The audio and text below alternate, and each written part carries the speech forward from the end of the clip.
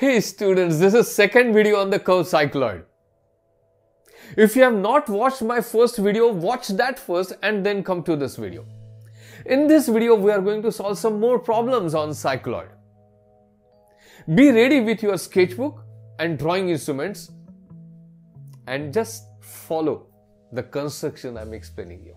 A circle of diameter 40 mm rolls without slipping on a fixed horizontal line. Press path of a point on the circumference of the circle. Take initial position of the point at the top of the rolling circle. First draw horizontal vertical center lines and locate the center.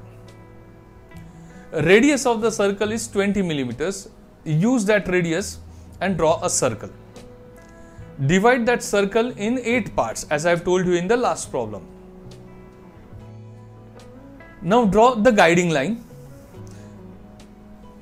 Check what is the direction of rotation. Initial position of center is C0. We are drawing path of the point which is highest point on the circle initially.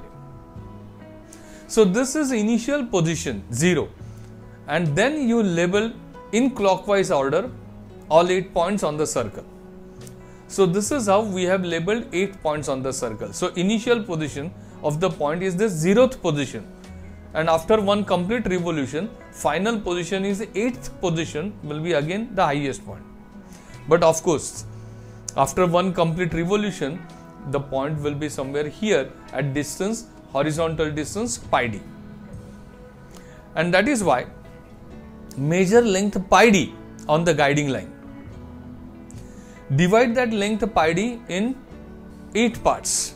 So how to divide that? First of all, mark 8 divisions on this inclined line.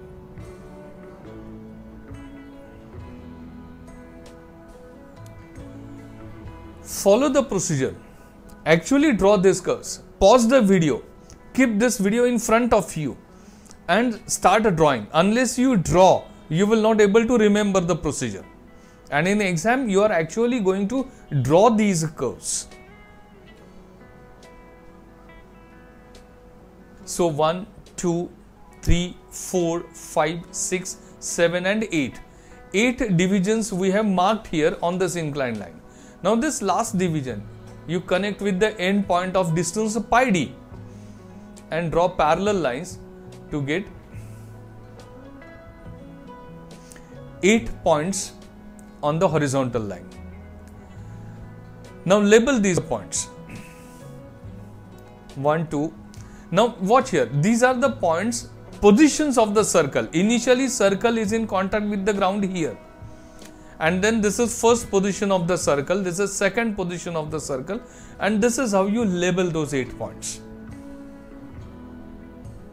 Now extend the center line and transfer all these 8 points vertically on the center line,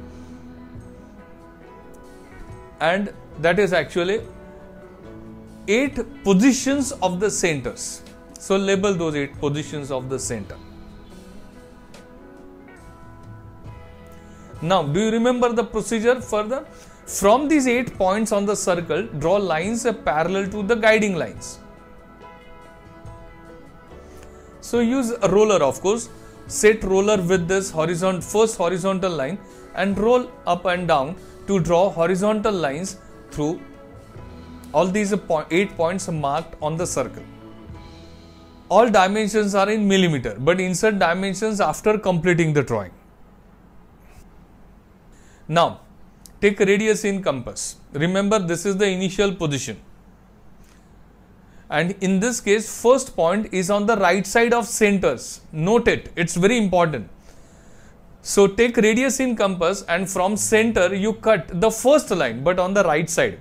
Not on this side, on the right side. From C2, you cut the second line. From C3, you cut the third line.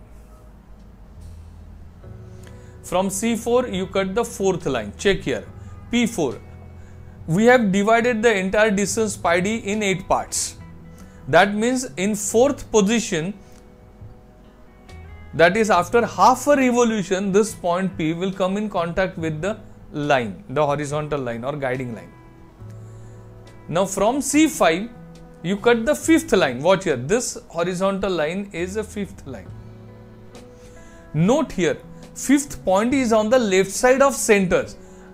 Fifth point is on the left side of the center, and therefore from C5 you cut on the left side. I've seen many students getting confused. They cut on somewhere here on this side. That is mistake. Check here, point number 5 is on the left side of center. So on the left side of center C5, you cut that horizontal line. From C6, cut. From C7, cut 7th line.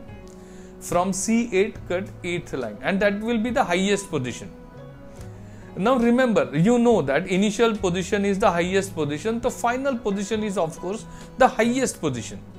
Now when you draw this arc, theoretically, or you can say if your construction is perfect, then this arc should touch this highest horizontal line.